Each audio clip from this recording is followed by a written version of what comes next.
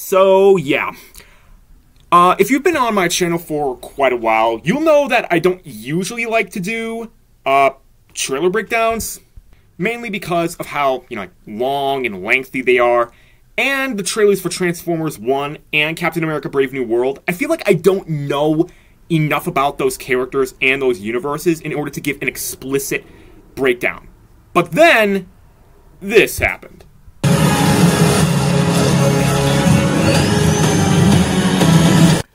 Yesterday, we had finally gotten the trailer, and I was freaking out over it. Like, literally, I had filmed myself doing it, and...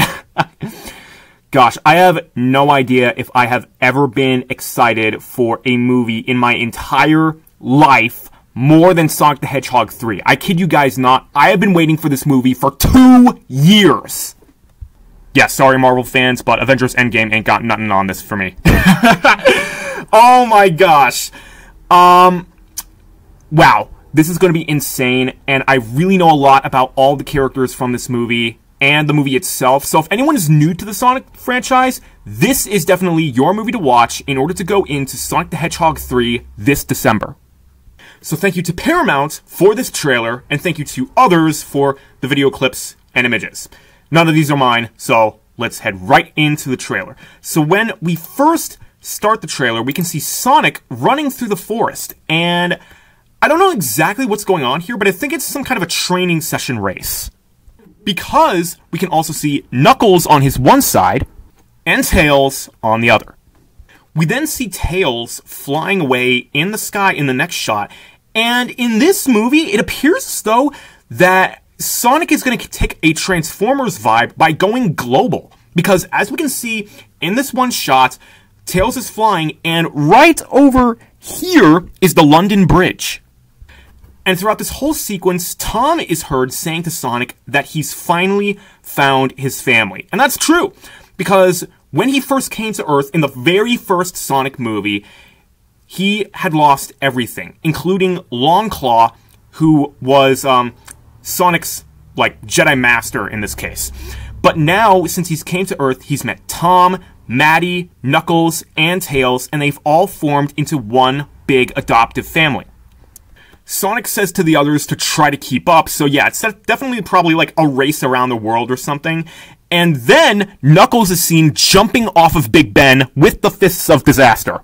And I'm gonna be totally honest with you guys, I have not seen the Knuckles series, so I don't know how he's able to do this, but it's a Knuckles series reference, that's all I know. And then Sonic runs over the London Bridge into the sky. And then we see something pretty interesting. Tom pulls back some shrubbery in a rocky place. So it's possible that Sonic is going to show Tom where he lived before Tom took him in. So that's pretty interesting. And we can see a picture of Longclaw and Sonic over one of those loop-de-loop things on the island that he was on as a child. And Tom says that even though things have been really rough for Sonic, he still has not changed who he is. And I mean, I'm gonna say, dude, good for you. You are in here. Yeah, in my lungs. Or your heart. This could also be in his bedroom, because in the next shot, like you have just seen, we see a whole bunch of trophies and cars and checkered flags, and I mean, I don't know, it just, the walls seem rocky instead of wooden.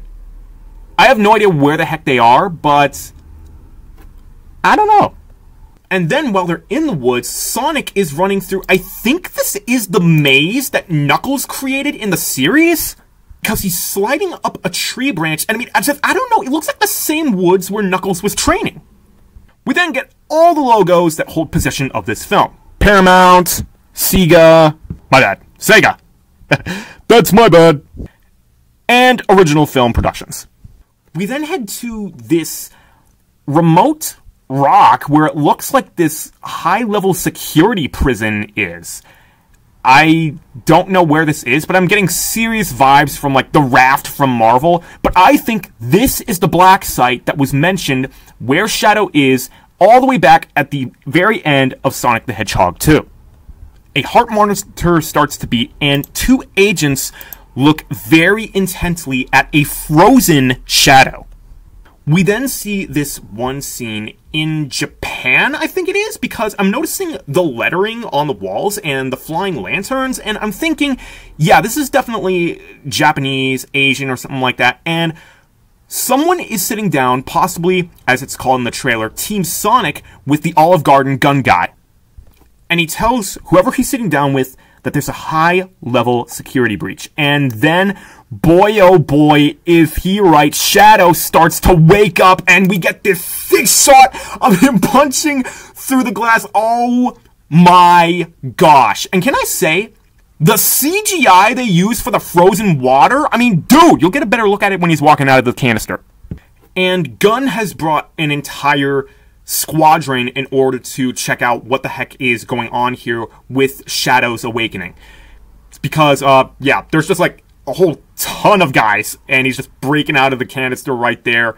Oh my gosh, this is so sick. I mean, I'm sorry, I gotta say, Shadow, for me, is he the best character in this entire movie? Go Shadow fans. I support you. We then see a vastly improved gun helicopter flying out through one of Sonic's rings, and it looks like the very same mountain range, again, that Knuckles was training on in the very first episode of the Knuckles series. And Tails is classically piloting. So, man, this guy has vastly improved from Sonic 2. And the gun agent is heard to say that they need Team Sonic's immediate assistance. Oy. And that composes, of course, of Sonic, Tails, and Knuckles. So, dang. Like I said, vast improvement. And as a whole stinking lot of gun agents arm up to fire at Shadow, we can get a better look at him. And oh my gosh, I mean, just like, literally, the frozen ice just dripping off of him. I mean, dude, this is good CGI. And can I say, Paramount, you've just chosen remarkable, incredible, character-choosing shots for this character. I mean, dude! And Keanu Reeves? Thank you, Mom. Pretty much the best voice actor that you could choose from. I mean, no offense to anyone, but I'm pretty sure he would do a much better job than Hayden Christensen. And right now I want to talk about Shadow's power. Let us not forget, in Sonic the Hedgehog 2, when Sonic became supersonic, his eyes changed from green to red. So, I'm going to show you. Yeah, as you can plainly see, red glowing eyes. And then I looked at Shadow. You see the resemblance?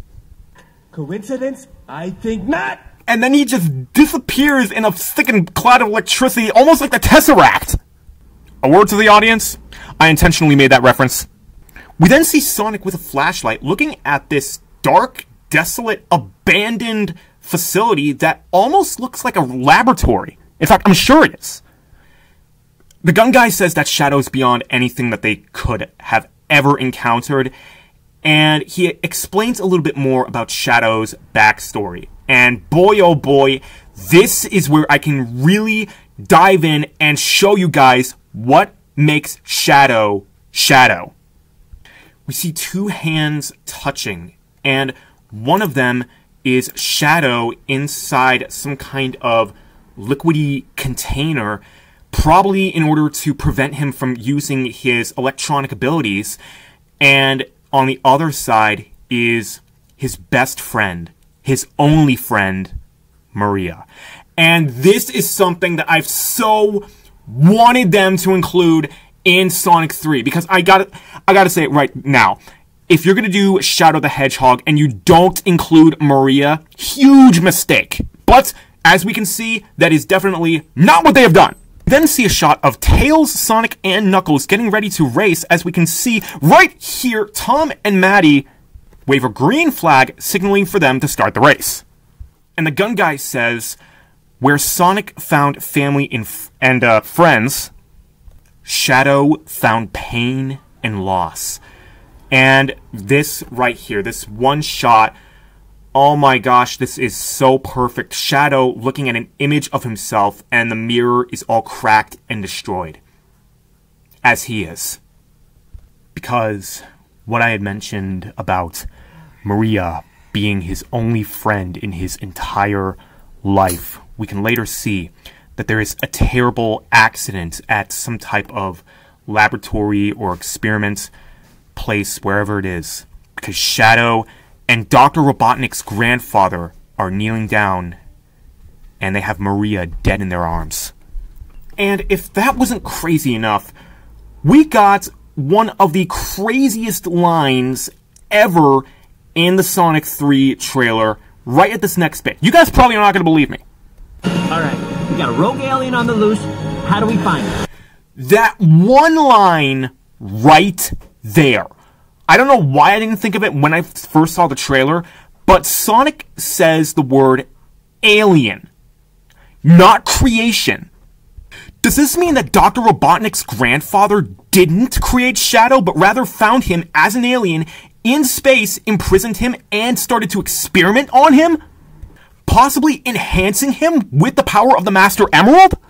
And throughout all of these traumatic and painful experiences, Maria was the only person in Shadow's life who tried everything that she could to ease his pain? This seems about right. I have never said this on camera before, but there is a reason why I like to refer to Shadow as the Loki of Sonic the Hedgehog. So I am no more than another stolen relic, locked up here until you might have use of me. Who put me there? Who put me there? This is a villain who is extraordinarily hurt, who is a hero in his own eyes, just trying to rid the world of everything purely evil. Just misled. And to add to Dr. Robotnik's Pokes the Bear, there are some theories out there that Shadow doesn't remember anything when this movie starts. So, according to that theory, after this scene, Robotnik's grandfather takes Shadow, imprisons him again, puts him on ice, and wipes all of his memories. But when he starts to wake up, he slowly starts to remember more, and the more he remembers, the more pain, the more anger entices him. And just so you know, we're not even halfway through this trailer yet.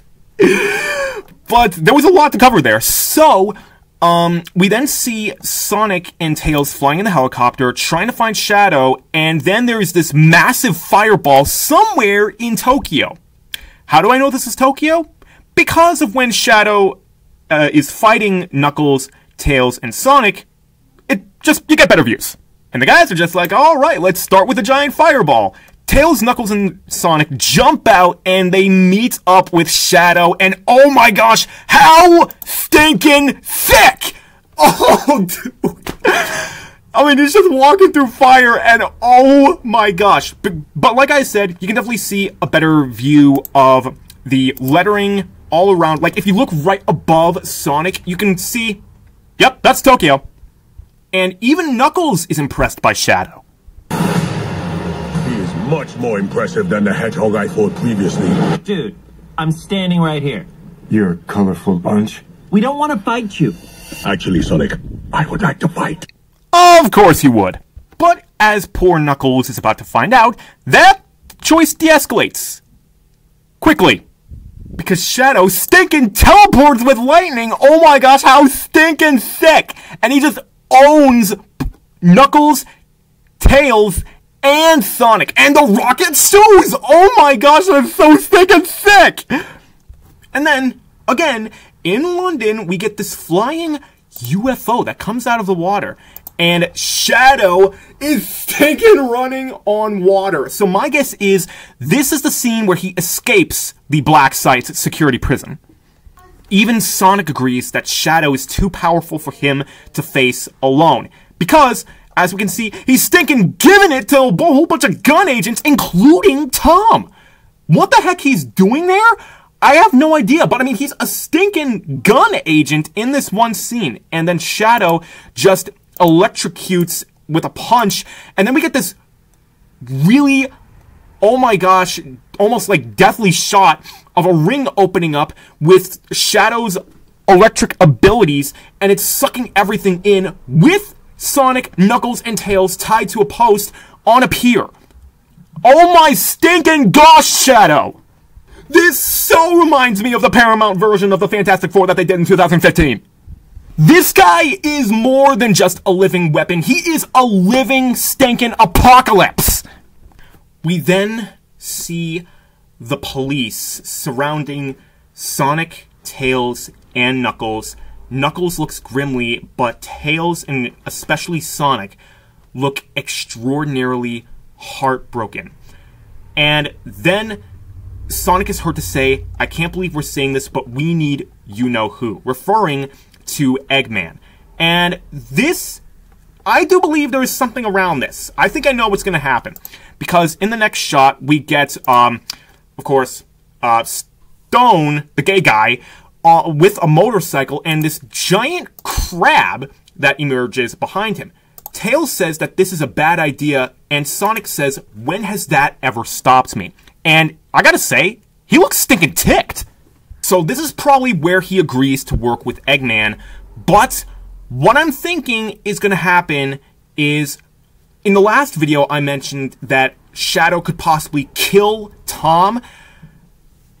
Actually, in order to enforce this kind of an attitude and not just have him, you know, like, mourn and stuff like that, I think Shadow's not gonna kill Tom, but instead just hurt him really, really bad. So Tom ends up in the hospital, and Sonic is enraged and wants to go after Shadow. And this is the first time, probably ever, in a Sonic movie, aside from when he became Super Sonic in Sonic the Hedgehog 2, that we're going to see Sonic's dark side.